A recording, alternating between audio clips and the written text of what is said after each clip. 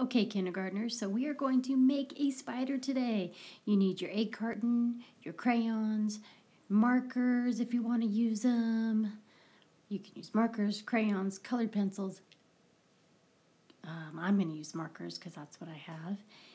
You can even use paint if you have paint at your house. Just have fun coloring. Make your spider colorful however you want. So you can see I did mine. Lots of different colors here. Pink and blue, orange and black. So I cut 8 legs for my spider. You can use any paper you want. You can use white paper, you can use construction paper, whatever paper you have lying around. And then I accordion fold my spider legs. Just fold it back over each other. It's an accordion. So we need to do 8 of these. So how many legs does a spider have? 8. So make sure you make 8 legs for your spider. So now that I've colored my spider, the last thing I'll do is glue on his eyes. Now I gave you eyes. If you've lost your eyes, you can draw eyes. Spiders have how many? 8 or less. I think I'll just do 2 big eyes. 1 here and 1 here.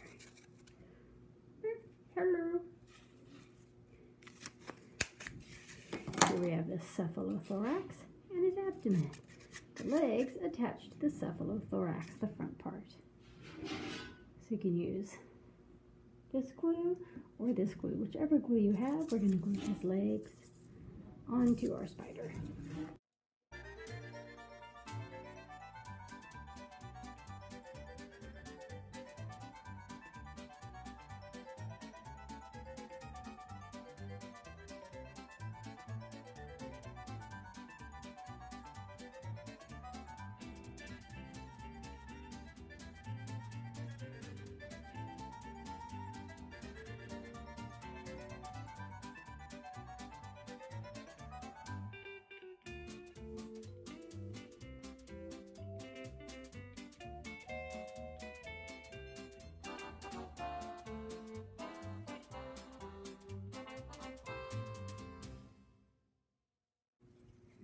Let it dry like this.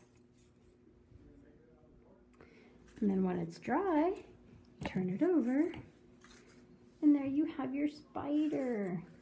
And then we'll be making a web out of pipe cleaners, and he can go on your web, and he can be a nice decoration for Halloween.